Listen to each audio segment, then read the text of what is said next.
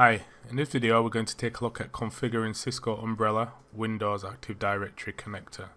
This is part 2. So in part 1 we learned how to configure and implement the Windows Active Directory connector script.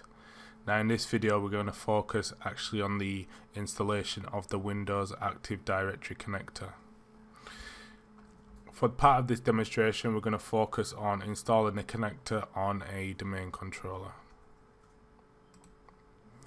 So as we do as always, we start off with main points which I've gathered as part of my studies. So the main points I've got for this video is that the Windows Active Directory connector can be installed on a non-DC server if preferred. So in our demonstration today we will be installing this on a domain controller. However, you don't have to if you don't want to. You can install it on a non-domain controller server as long as it's part of the domain. Additional requirements to be taken into consideration if installed on non-DC servers. So I will put the links to relevant guides in the end of this slide, and I will also post them in the video description. However, this main point is basically pointing out that if you're installing the connector on a non-domain controller, there is additional prerequisites that you need to consider before proceeding. And the last one is separate file to install, and this is not the same as the Active Directory connector script. So as we saw in part 1, we implemented the script and performed some configurations on the server side. The script is totally separate. Now what we're going to do is we're going to focus on the actual connector itself and downloading that. The steps to install the Windows Active Directory connector are pretty straightforward.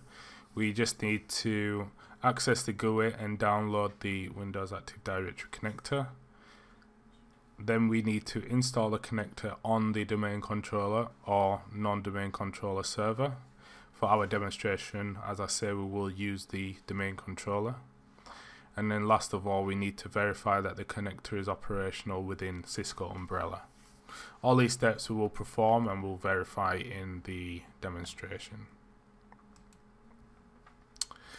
So for those that have watched part 1, we're using the same topology for this demonstration. Our main focus is the installation of the Active Directory connector, so there won't be any need to use the client at this moment in time. However, I may do some videos in the future that shows how the client operates once the Umbrella environment is set up and configured.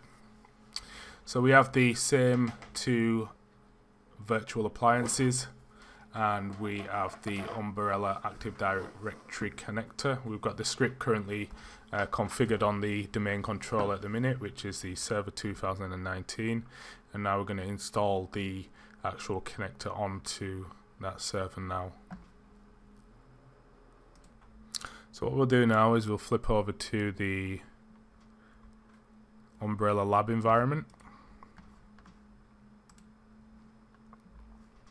And to download the Windows Active Directory connector, for those that have watched part 1, it's the same process, just different downloads. So we go to Deployments, Configuration, Sites and Active Directory.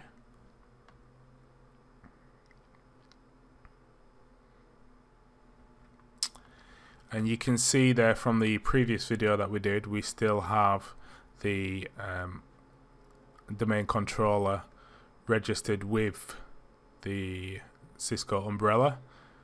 However, its status here, if we click on the little information button, we can see that it's never connected to the connector. So what we're going to do now is we're going to actually install that connector now. So to do that, top right hand side, download, and we're going to select the second one this time. So this is going to be the Windows Service Active Directory connector. download that.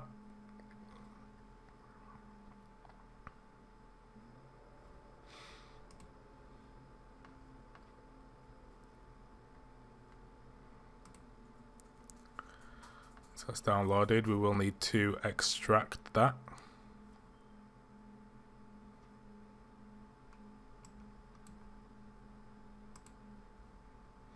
So you can see that there. So we'll just extract that file now.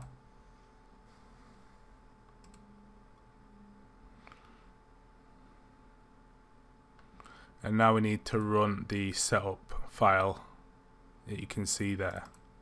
So we'll just run that setup file now. And we just simply follow the steps through.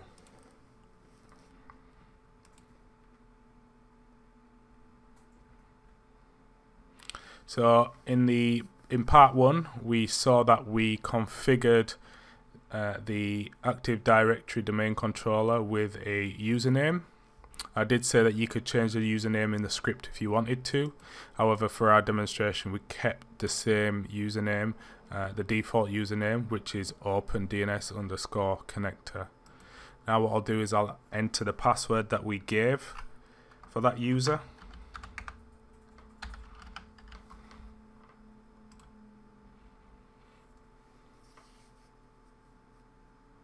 And as you can see, the little informational text at the bottom there says that the password will be verified with the domain controller.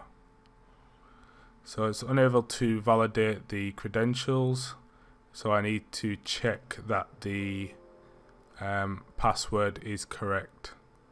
So what I'll do is I'll just go back there and I'll just verify that the password is correct.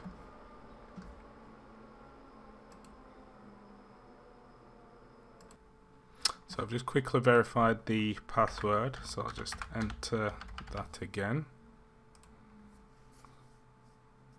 And as we can see there now, the connector credentials have been successfully validated.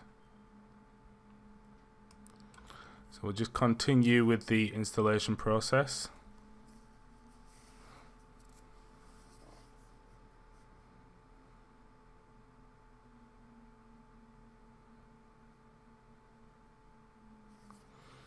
And that's the installation complete for the connector. So the contents of that installation can be seen here in the location that we specified, so C drive. We can see the contents within here.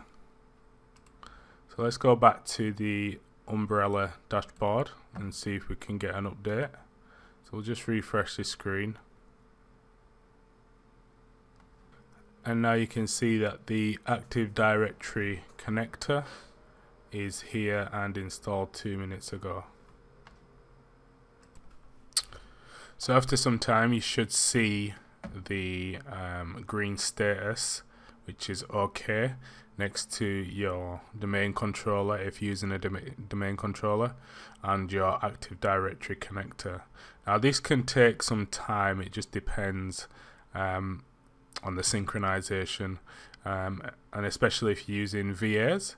So we can take a quick look at the VAs now.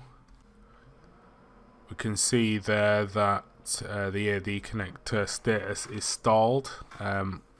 Based on the research that I've done, this should be this is normal, so active or stalled. As you can see there, while we're just doing this video, it's changed back to active.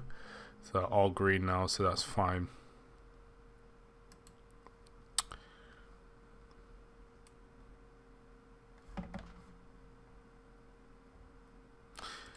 So that is how you install the Windows Active Directory connector for Cisco Umbrella. I have some useful links here. I will share them in the description of the video. But please, if you've liked this video, please subscribe, and if you're interested in more videos to come, then you can hit the notifications tab so that you're notified of any new videos that I publish via email. Until next time, thank you for watching.